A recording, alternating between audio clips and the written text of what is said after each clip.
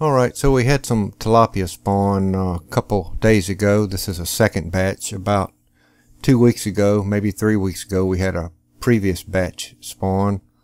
And these have been in the pond for 3 or 4 days now, what you're looking at here in our aquarium. I just went outside.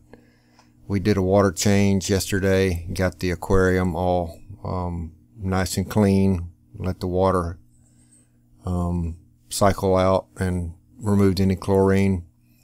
Here's a little close-up of them in a corner. I went out with a dip net and dipped a couple times. There's thousands of them in one corner hanging out. The mom's still tending to them, you know, taking them in and out of her mouth.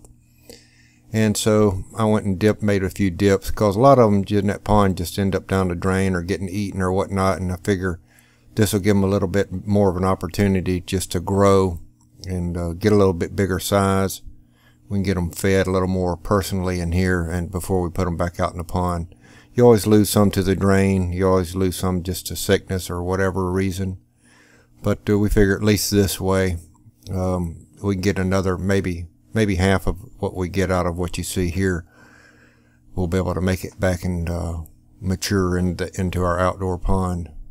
It's just that's why there's safety in numbers. That's why there's so many, because it's such a low survival rate.